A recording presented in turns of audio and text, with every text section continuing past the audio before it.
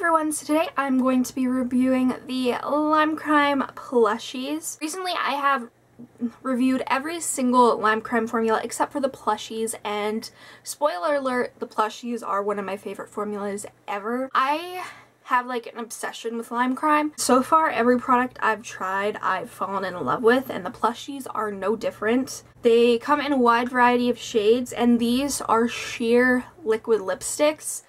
They dry down matte, but they're not drying. It's almost like they're not even there. Some of the shades are more pigmented than others. Honestly, for most of them though, 2 layers and it's full opaque coverage. Like, it is insane considering they're supposed to be sheer, which is something I love about them. The shade that I find is the most sheer that I own is Violet. Even with building it up, it is still quite sheer, but it is such a beautiful wash of color.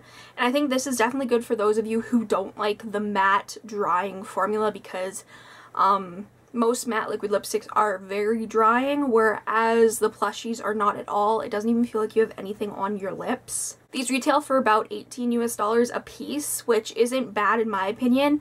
It is more of a high-end price, but the quality is there.